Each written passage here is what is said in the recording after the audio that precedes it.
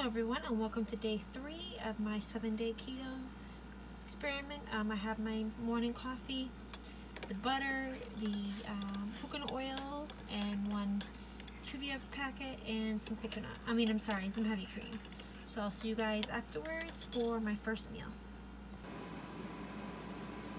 Okay guys, it's exactly 12 o'clock, and I have my first meal of the day: 4 pieces of bacon, 3 fried eggs.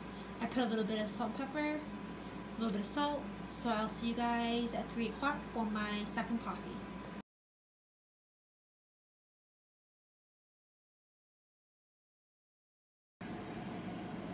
Okay guys, here is my last coffee for the day. I will see you guys tomorrow for day 4.